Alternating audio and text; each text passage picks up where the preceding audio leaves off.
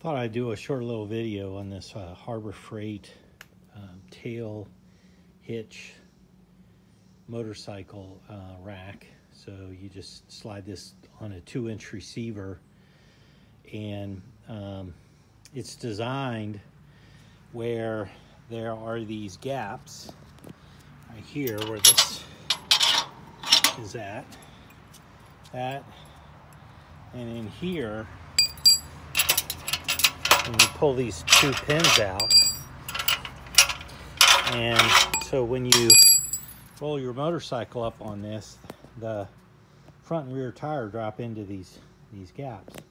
Well, what I found was that with scooters, the wheelbase is so short, the front tire would be sitting up on top right here, and the rear tire would drop in here, or vice versa. If I brought it up this side, the rear tire would drop in here and the front tire would be sitting up on here. So I thought I would show you how I modified this really quickly. So if I flip this over,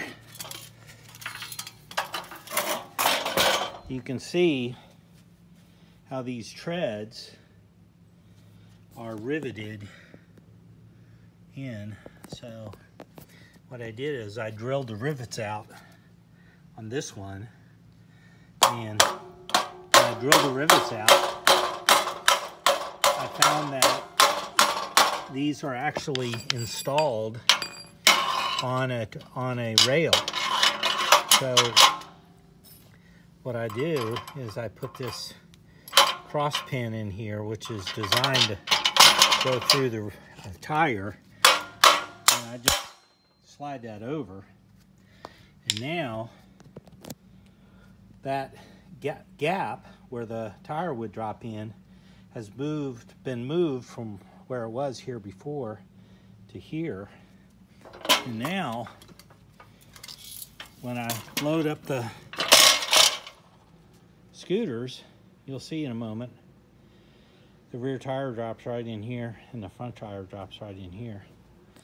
I did drill new cross holes so I could install a pin through the tire. So the tire drops in there and you can slide this pin in there.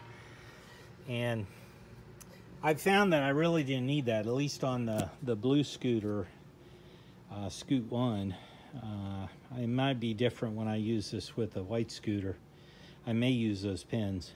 I do use the chalk in the back to tighten up against the tire, the rear tire. That seems to work good, but on the first time I used this, I did not need to use these pins. So this worked out really good. I think it was, I've looked at some of the reviews that people got it for $100. I think I ended up spending $120. I think it was $149, and I had a 25% off coupon for a tent sale or something like that. But you just slide this in the 2-inch receiver, and then you bind down on these pieces here on your receiver, and that really cuts down the wobble. And it worked out really good. It was easy. It took me just a few minutes to install it, and it took me maybe another few minutes, 10-15 minutes, including the time to strap it down. 15 minutes in total to install it, put the scooter on there, and tie it down. So it worked out really good. Well worth the investment. Keeps me from having to trailer it.